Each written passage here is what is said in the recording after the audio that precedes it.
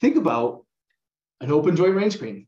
What's the biggest issue people have with open joint rain screens? Some people want all the benefit of an open joint rain screen, but man, do I hate open joints.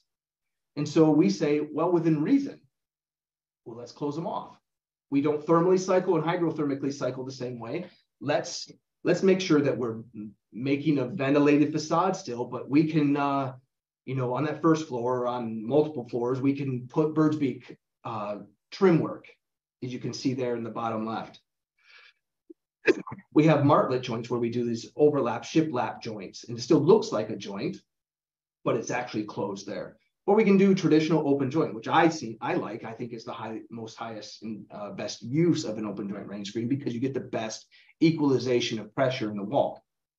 We can still mitigate those with the other ones, but easiest is to keep an open joint. But we can do all of that. Most will just say, hey, we're an open joint rain screen, have open joints. We can have trims, we can do martlets. Here's some better examples here too.